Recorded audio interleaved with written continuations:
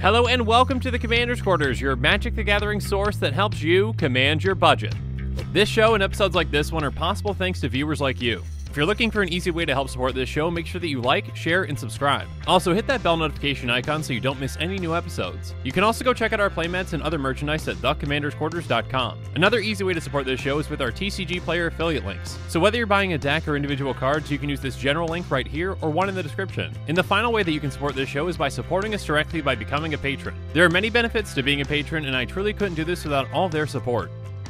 Hey everyone, Mitch coming in from the Commander's Quarters studio. Welcome to the show. So, on today's episode, I've got a brand new deck tech for you on Radha. Now, which Radha, you ask? We're going to stay tuned to find out. Actually, you probably clicked on the thumbnail to see this episode. You definitely clicked on the thumbnail, so you know which Radha it is. Let's jump into it. So, the ground rules for my deck techs are as follows. The budget is $50 or less, and that's an overall deck cost. So that cost includes shipping as well as commanders as long as they're $10 or less, but basic lands will not be included in that price. On my deck techs, I'm going to take you through the strategy, the tactics, and how the deck wins. So today's episode is actually a patron-selected deck tech. Once a month, patrons vote on what commander that they'd like to see in an upcoming episode. The commander that gets the most votes wins. And the commander that they selected was Radha, Heart of Keld. Radha is a 3/3 elf warrior that costs 1 red-green. As long as it's your turn, Radha, Heart of Keld has first strike. You may look at the top card of your library anytime and may play lands from the top of your library. And by paying 4 red-green, Radha gets +X until end of turn, where X is the number of lands you control. So Radha is all about lands and land value. Being able to play lands off the top of your library is a very valuable thing. It's essentially an extension of your hand that helps you not miss land drops and helps you know what's coming next. And if you've got ways to play multiple lands in a turn, then this is also going to really come in handy. The other part of Radha is her focus on combat. She has first strike only on your turn though, and that's incentivizing you to attack with her. And you can also pump her based on the number of lands that you control, and in this deck, that's gonna be a lot. So the strategy for this deck is pretty simple. We're gonna ramp, and ramp some more to get an absurd number of lands in play. Again, we're going to benefit from landfall triggers, and Radha becomes an even bigger threat. So how do we win with this deck? Well, we can win through some landfall value or smack our opponents with Radha.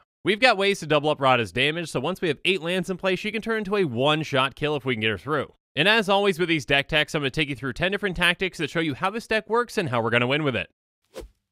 So now let's get things started off with tactic number 1, aptly named, Landed. And as always, first up, there's the actual star of the show with Wayfarer's Bauble. It can get you a land out on turn 2, and that's exactly what we want to do. Some other turn 1 plays come with Fawn of Fertility, which is basically enchantment Wayfarer's Bauble in green, and Search for Tomorrow, which is a fantastic card that you can suspend on turn 1 and get a free land on turn 3. Some great turn 2 plays in this deck come with Sakura Tribe Elder, Rampant Growth, and Edge of Autumn, all of which get you a basic land into play tapped. And you can even cycle Edge of Autumn by sacrificing a land. And then we've got Cultivate, which gets you 1 basic into your hand and 1 into play. Harrow gets you 2 into play, but you gotta sacrifice 1 land, and Springbloom Druid does the exact same thing as Harrow, but those lands come into play tapped. Next up, we've got 3 very flexible spells with Grow from the Ashes, Migration Path, and Vastwood Surge. Grow from the Ashes can get us 1 basic into play untapped or 2 if we kicked it. Migration Path can be cycled or get us 2 basics into play tapped, and Vastwood Surge can get us 2 basics into play tapped, and if we kicked it, we put 2+1/+1 counters on each creature we control. You might be noticing that Wizards is making more and more explosive vegetation type cards that do extra things. I may be critical of Wizards at times, some might say a lot of times, but I actually like these cards, so good job, Wizards.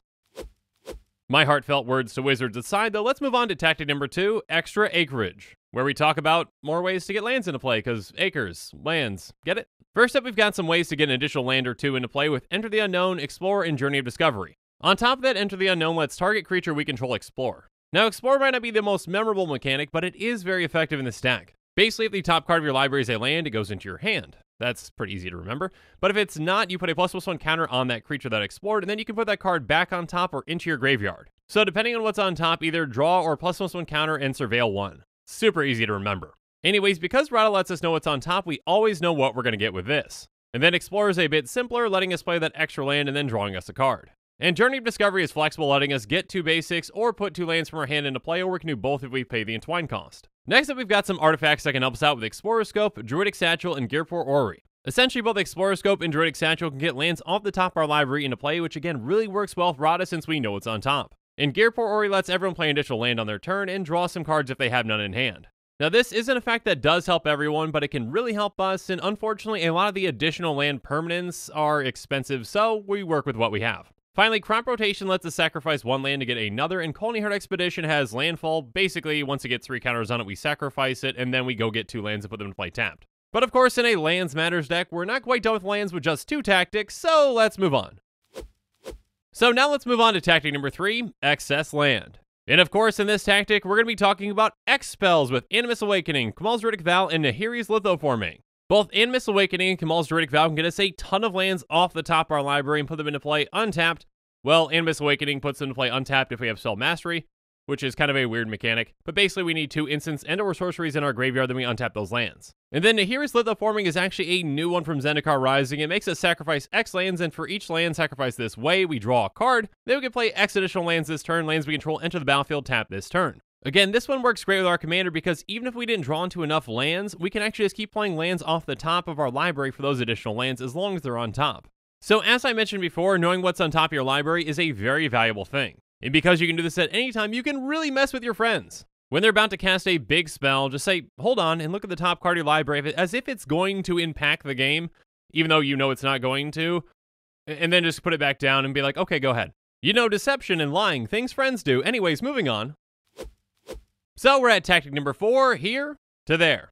So in this tactic, we're going to be talking about cards that get lands from your hand directly into play, or ones that do the exact opposite. So first up, we've got some turn 1 plays with Arboreal Grazer, Elvish Pioneer, and Frozen Wayfarer, each of which get a land into play from either entering the battlefield or sacrificing them. But some fantastic repeatable tap effects come with Skyshroud Ranger, Llanowar Scout, and Walking Atlas that do the same.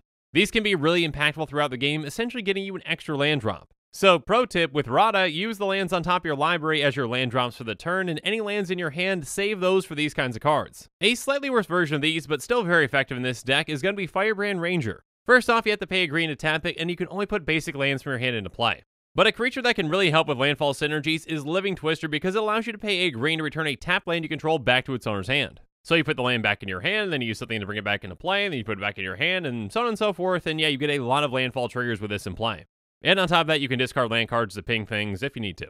Just wanted to make sure I mentioned that to cover my bases and avoid any unnecessary comments. In the meantime, make sure you comment below to let me know everything that I messed up so far. But with that being said, let's move on to the next tactic with Digging In. And with this tactic, we're going to be talking about digging down into your deck. Because, you know, lands and digging. Very clever, right? Anyways, first up there's Faithless Looting, which lets us loot twice, and then it's got Flashback so we can loot again. And then Thrill of Possibility both make us discard 1 to draw 2. So it's not exactly looting since you're drawing more, so kind of, but maybe ditching?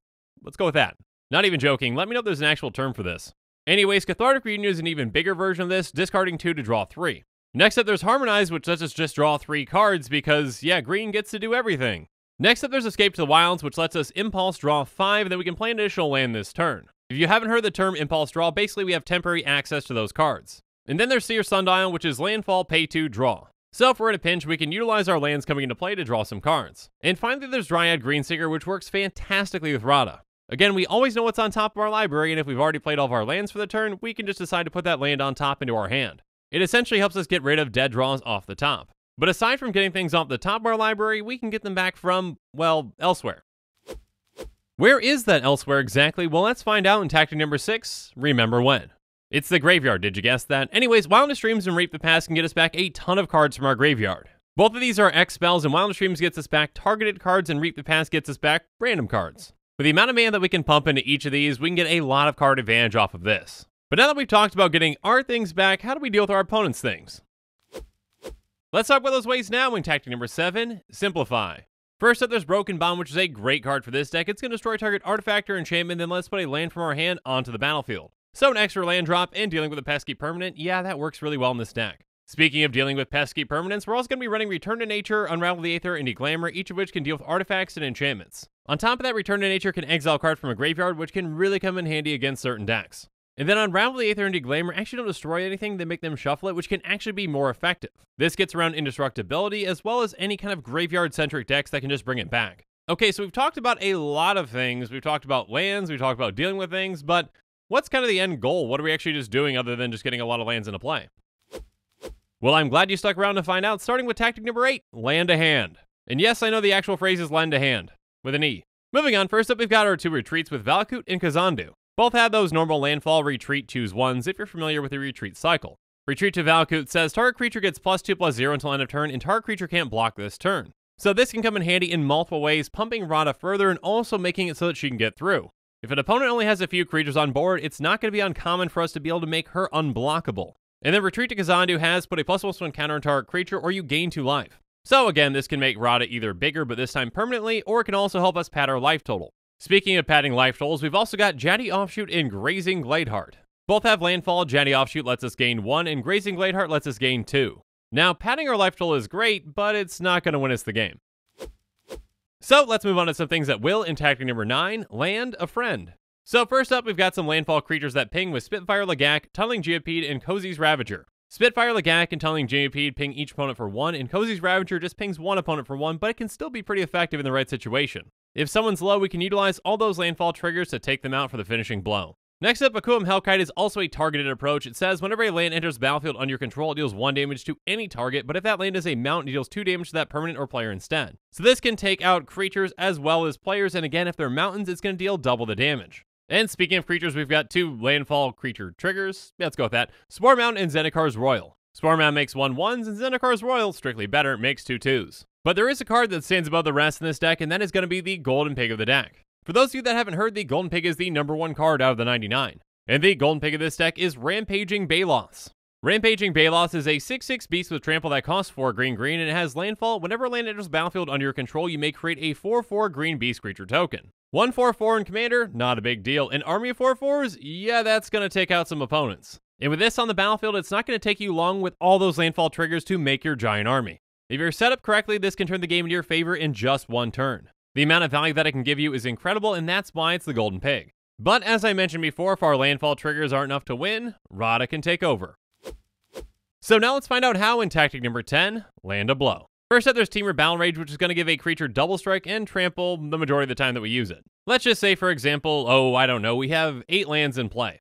We use 6 lands to pump Radha, now she's an 11/11, then we use the remaining 2 lands to cast Temur Battle Rage, now she's got double strike, so yeah, she's hitting for 22, and she's got trample. Again, this is an instance, so we can use it as a combat trick. So if our opponent chose not to block or had no blockers, they're dead.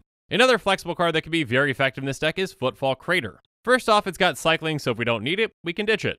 And secondly, it lets one of our lands tap and gives target creature trample and haste until end of turn. And trample and haste can be very effective with our commander. And then there's Canopy Cover, which can protect Radha and help her get through. It's going to give her hexproof, although the Oracle text doesn't say that for whatever reason, and it also makes it so that she can't be blocked except by creatures with flying or reach. So if one of your friends plays Angel Tribal, have fun with that. And finally, we've got some artifacts that can help her get through as well, with Hot Soup, Prowler's Helm, and Key to the City. First up, Hot Soup, extremely flavorful card, thank you James Ernest, makes it so that a equipped creature can't be blocked, and whenever a equipped creature is dealt damage, destroy it. So as long as Radha isn't pinged, she's fine. And then Prowler's Helm makes her unblockable except against walls, so unless you're up against an Arcades Strategist deck, you're fine. And Key to the City makes her unblockable at the cost of discarding a card, and you can also loot with it by paying 2. Regardless, with the amount of ramp that you have in this deck, Radha can hit hard and hit fast. So if your landfall value doesn't win you the game, Radha will. Anyways, a huge thanks again to my patrons for picking Radha and supporting this channel. I truly couldn't do this without you.